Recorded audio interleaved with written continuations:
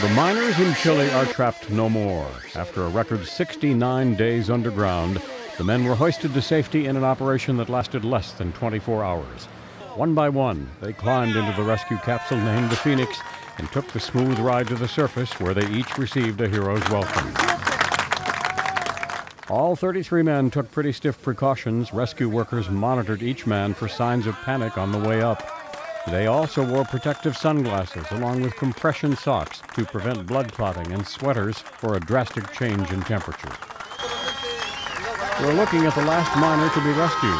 Luis Ursua was the group's foreman. The 54-year-old held the men together when no one knew if they had survived the mine's collapse back in August. After reaching the surface, and with his family and Chile's president at his side, he led the crowd in singing the national anthem. Ursua's ride to the top capped a day of nationwide celebration. Thousands stayed glued to big screen sets and plazas throughout the country, cheering loudly with every rescue. All the miners were taken to hospitals for evaluation, and even their ambulances were greeted by bands playing for the country's newest heroes. What's next for these men is not clear. They have become instant celebrities, and their mining days could be over. But before they explore any new career options, they'll have to get used to living above ground again. Brian Thomas, The Associated Press.